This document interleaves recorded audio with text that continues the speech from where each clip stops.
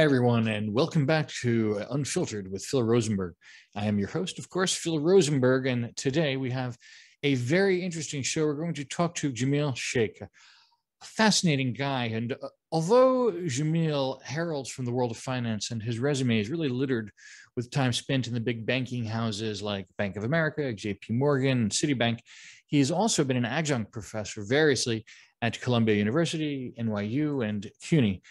Currently, he's teaching data science and graduate level blockchain studies. Mr. Sheikh has authored a book in the same space called Mastering Corda, which currently resides on the Amazon 100 best-selling list. Jamiel is also the founder and CEO of Chainhouse, a company specializing in digital asset management. When you talk about digital assets, of course, the cryptos, Bitcoin, Ethereum, and Dogecoin come to mind, these having entered into the lexicon of popular culture. But that's a discussion of currency. And today, instead, we're going to talk about what that currency can buy you. Perfect place to start. So I have a hypothetical question for you, right? You're walking down the street with your buddy who, let's imagine they're a Luddite. And he turns to you and he says, I've been listening to the news and watching stuff on TV, and they're talking about NFTs, but I don't know what the heck they are. Can you tell me what is an NFT for someone that isn't really familiar with the world of technology, that is not on the cutting edge? Yeah, sure. I mean, so to understand what NFT is, you need to understand what blockchain is. And what effectively a blockchain is, kind of quick definition is, it solves two problems. One, the problem of double spend, which is if I send you a PDF file, I still have that PDF file. Therefore, that PDF file will eventually have zero value. But if I create a digital thing like a PDF file on a blockchain and I send it to you, I no longer have that digital thing. Therefore, the probability of that digital thing having any value over $0, that probability is greater than zero itself. So that means there is this economy that can emerge, a digital economy. So blockchain allows you to have a digital economy. And the other problem that blockchain solves is that there is no need for an intermediary, right? We can solve this digital economy problem as long as we have an intermediary that's keeping a ledger of who has what digital asset or digital thing. And if we want to eliminate that intermediary, we have to use a whole set of algorithms and technology, and blockchain does that exactly. So now I live in this world, in this blockchain world, where it's decentralized. And if I send you a digital thingamajig, I no longer have it. Just much like if I give you a $5 bill, I no longer have it. And so blockchain solves that. So this digital thingamajig, we can call it a token. Bitcoin is an example of a token. A token can mean whatever you want it to mean. People try to define a token to have certain specific purposes. Ethereum, which is another blockchain, has their own tokens, and you can create your own tokens on these blockchains. An NFT is a specific... Did you say Ethereum was a blockchain or a type of cryptocurrency? So Ethereum is a blockchain, and they have their own native cryptocurrency. Oh, interesting. Ether, or ETH for short. But NFT is a specific type of token that associated with it is a unique identifier, kind of like a serial number, right?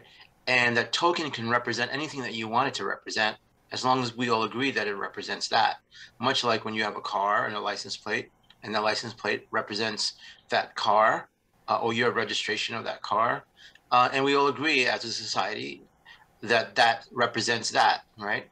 So an NFT effectively at the most fundamental level is a token, something that I can trade that points to something. Today, the major use case, or the most commonly heard about use case, is the pointer is to some image or some video. These CryptoPunks and, Bored Ape Yacht and all that stuff. But it can point to a municipal bond. It can point to a credit default swap. It can point to a shipping container. It can point to all kinds of things.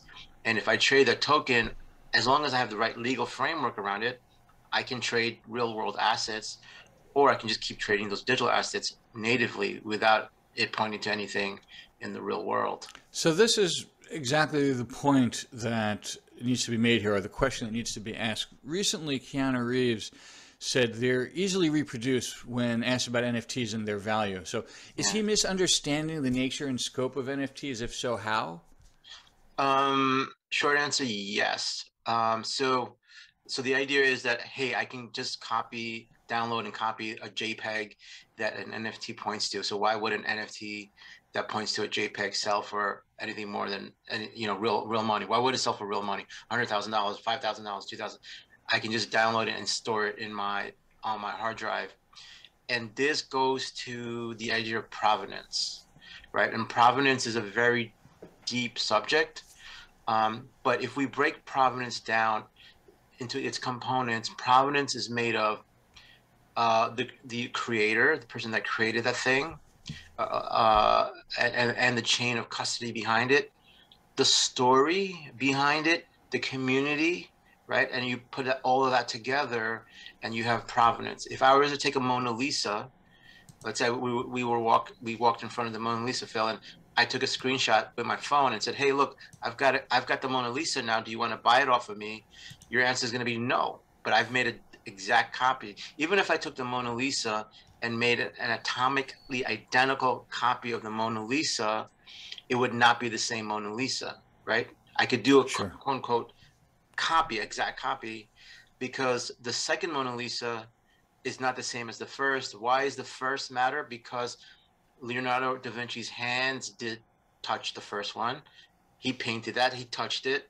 There's a story around it. There's a community around it. There's a chain of custody that the community knows about regarding that, right? Right. And so that is what creates everything in humanity. If you look, for example, if I give you an example, like if you were the only person that lived on this planet, nobody else existed, what would it mean for you? Like, what would you own on this planet? Like, what do you own? Right. And some people are going to say everything, and some people are going to say nothing. So what it means is that the concept of ownership is derived from the idea of community, from society, right? We have society, and therefore there is this concept of ownership, which is different from possession.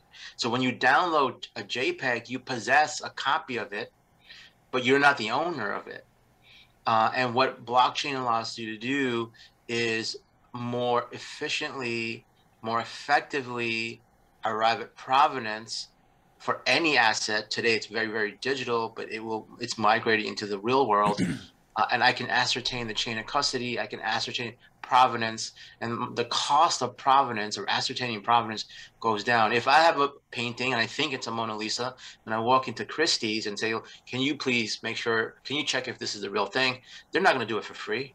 They're going to charge me, I don't know, $50,000, $100,000 to do the provenance work, and they'll come back and say, "Well, it's not." Right? And I just lost $100,000. With the blockchain, I can trace very quickly if an asset, whether it's a digital image or if it's a real world business asset, a municipal bond, whether that bond was issued by Goldman Sachs or was it issued by some guy in the basement with a dog. Say, well, this person issued. I can trace that and verify that, and the cost of that provenance and traceability is negligible. So the short answer is that it's basically electronic based provenance. Is that, how far off am I? It's electronic, it's consensus based, right? There is consensus, there's agreement. It's transparent, meaning that people can look at it and say, well, that's not the case. That person is not the author. It's community based, right? So the community is coming together and saying yes, right? And the blockchain preserves that decision-making process, that provenance of that decision, because it's a collective decision. There's a consensus around it. So there's community around it. But what blockchain does is gives you this community coming together and saying, yeah, this is in fact the provenance of this. So not only am I getting a digital version of the provenance, I'm getting all these other additional value add around that. Mm-hmm. So you're obviously hip deep into the world of NFTs and very familiar with blockchain and probably the entire new technology, the metaverse, I want to say. I'm just sort of wondering, like, what NFTs do you personally own? You know, and as an aside, like, which, if you own several, are you most proud of, and are you most likely to show to your friends and family, or, you know, at a dinner party? So I don't own any of the popular NFTs. I own NFTs that are related to business assets. So for example, I'm building a platform called Instamint that allows you to mint NFTs, but it's for B2B. And so my thesis is in 10 years, all B2B commerce will be NFT based. So if I send you an invoice, it's going to be NFTs, right? And I personally am not very familiar with the art world and things like that. So I'm kind of reluctant to pick up, let's say, a CryptoPunk for $100,000. I understand. But as you know, as we know, the beauty is in the eye of the beholder. So if somebody buys something for $100,000, I'm like, I understand it. I don't, yeah, but I'm not a collector, an art collector. I am involved in the metaverse, right? So I am doing stuff in Decentraland, and I've got, I'm doing stuff with Sandbox and a couple of things. Can you just describe what is Decentraland and Sandbox for our audience in case they're not familiar? Yeah, so if you're familiar with these games like Second Life, and where these kind of like you join a video game and there are other people that are real people, but they have their avatars in the game, so Decentraland and Sandbox, they're examples of games like Second Life, but you can trade. When these games, you can buy assets, you can buy an axe, you can buy a gun, you can buy all these kinds of things, but those assets are traded as NFTs, right? And so I'm collecting those kinds of things. You can buy digital land, and a lot of people are like, well, why would you buy that? But those are the things that I'm collecting. So I'm collecting things where in this metaverse, and because when you look at the metaverse, we are basically saying, hey, this is another way for a community to get together and agree that things could have value. And if we look at these games like Roblox and these other games that a lot of people are playing, things do have value. I want to buy an axe, special axe that can break a special kind of wall, and I'll pay $5 for it. People are doing it, and there's billions of dollars exchanging in that. So the only thing the metaverse does is instead of being an intermediary that's clearing and settling the trades, the blockchain is clearing and settling the trades. Gotcha. So in hindsight, are there any NFTs that you thought, well, maybe I'll buy this, decided not to, and then realized, oh, I should have got on board with that? Yeah, in hindsight, everything. Right. If it's 100,000 and it was $50, I could have bought it, of course. Is there anything particular that like sticks out in your mind? Like, oh, here's one that I really wanted. I was going to pull the trigger. I didn't do it. And now I'm really just watching someone else reap the benefit of my mistake. That kind of thing. So, there was a CryptoPunk, I forget the number, and it's, Logan Paul picked it up. And is that the fighter? Yeah, the fighter. Jake Paul. Jake Paul. Yeah, Jake Paul, but they're brothers, Jake Paul and Logan Paul. Oh, okay. But there was one CryptoPunk that he picked up. I was very interested in that CryptoPunk. I wanted to get it before he picked it up, and that was a very interesting one. They're YouTube stars, right? And now they got into boxing. Gotcha. So we talked about some of the uses for NFTs, and I think they've been primarily personal, right? Like, how do you use NFTs? How does any individual utilize the technology of NFTs? I'm wondering though, how do NFTs enter the corporate world? What is it in the corporate world that is attractive, or why are they attracted to NFTs? There's a lot of talking about trades being done with them. You just mentioned some types, but what is the bigger connection? Yeah, that's a great question. So NFT represents anything, can represent anything. So in many ways, we as humans, we each are an NFT. I'm completely different from you, Phil. I'm completely different from my own brother, right? Our DNAs are different. Our fingerprints are different. My fingerprint is an NFT, right? NFTs are integral into who we are. When I sign a document, digitally sign a document, or if I sign a document on paper, that's an NFT, right? Anybody can copy and paste that, but it's still not my signature, right? So the provenance of that's important. So NFTs exist in business in its fundamental definition and sense, right? They already exist in business. When you buy a credit default swap, you're effectively buying a unique asset, right? So all business assets are unique. They have some unique identifier. The only thing that doesn't have unique identifiers is currency. They're fungible, right? A dollar is a dollar. And the crypto world started with that. It could have started with NFTs, and we would have been in a different space today. But NFTs represent any digital asset. It can represent any business asset. It can represent a piece of property. The benefit of NFT is that when I trade it, as long as the legal infrastructure is there, the framework's there, that when I sell a token to you and it represents a house and you buy it, Phil, that settlement time and the friction to close on that deal is significantly reduced, going from, let's say, weeks to like maybe even minutes, right? I can sell you a house in minutes. And so that's what the business world and the corporate world sees. We can start to trade assets. And I can see, like, for example, in real estate, a big deal is title insurance. I want to see the chain of custody on this property, and I buy a property, and somebody pops up and said, well, this property was given to me by my great grandfather 200 years ago, and now you have a problem. So if you don't have title insurance, you have a big problem. Your title insurance covers those kind of potential claims. But what title insurance companies do is they do these title searches, and nasty, archaic, messy process that's not always definitive. And a blockchain, when you transact real estate, you're building this chain of custody, and all of a sudden you can see, well, going back, I can see all of the owners of this property. So there's all these benefits of moving business onto blockchain, and that those business assets will be represented as NFTs.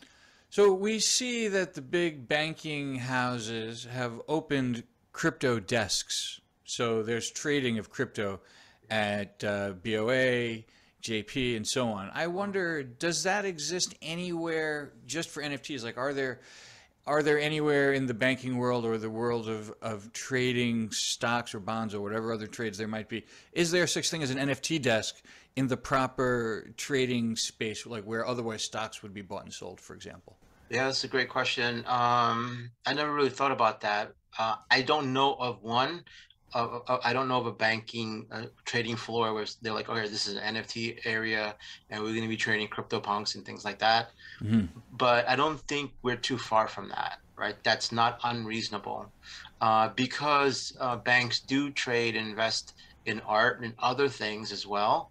And this would be no different. Maybe at this point, it's still a little premature, and the banks are trying to understand this market a little better. And I think it's gonna mature over the coming years.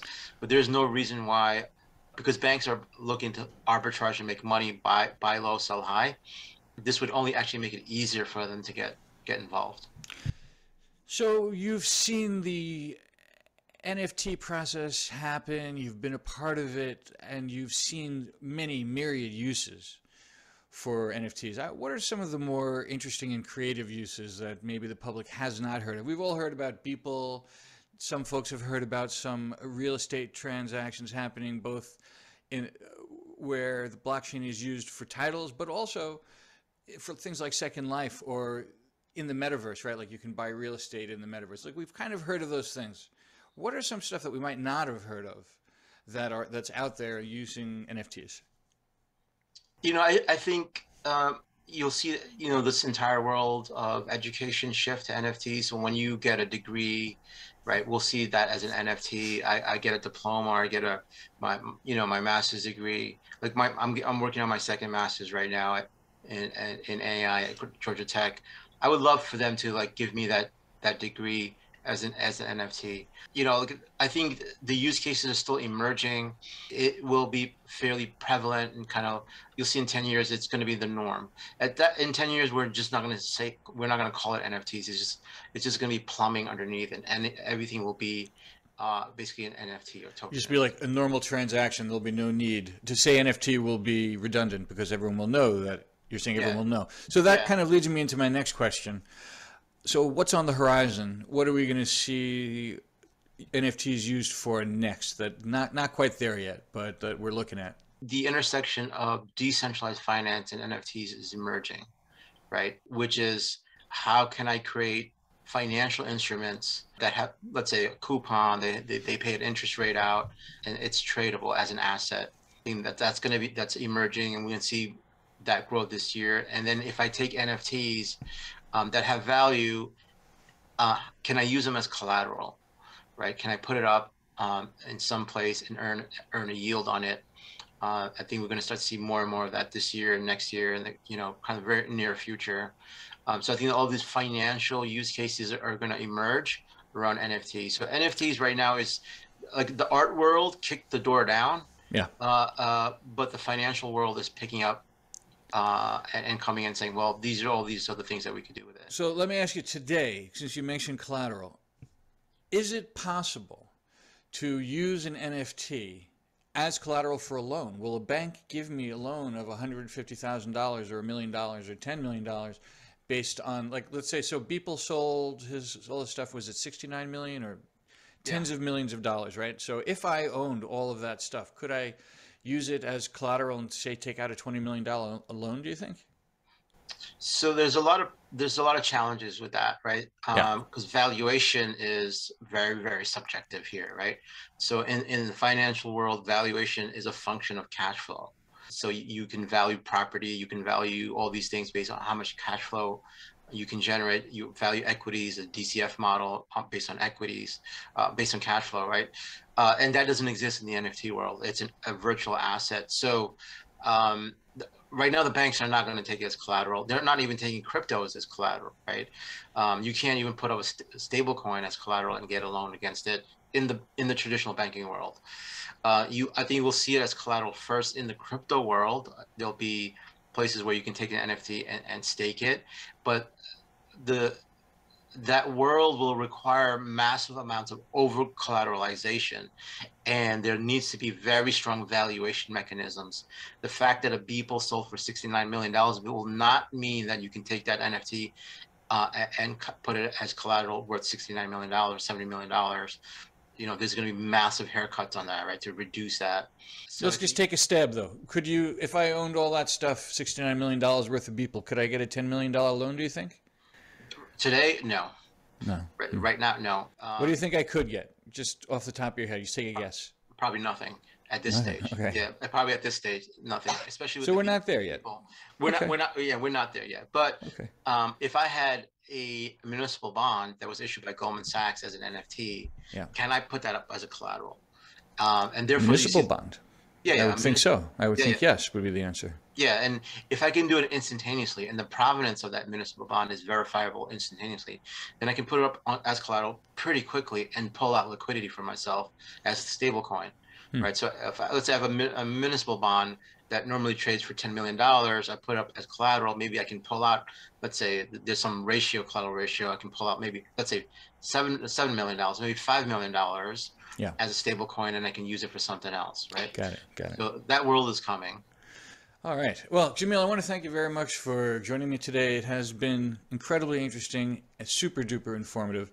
And I hope that you'll come back in 6 months and we can see where we are, because the world of NFTs and the metaverse is moving so quickly that in 6 months, we're probably going to have an entirely new discussion around all of this. Yeah, maybe we could do it in the metaverse next time. Ooh, wouldn't that be cool? Let's aim for that. That's a great idea. Sounds good. All right. Once again, thank you very much, Jamiel. Have a wonderful day, and we'll be speaking soon. Thank you so much.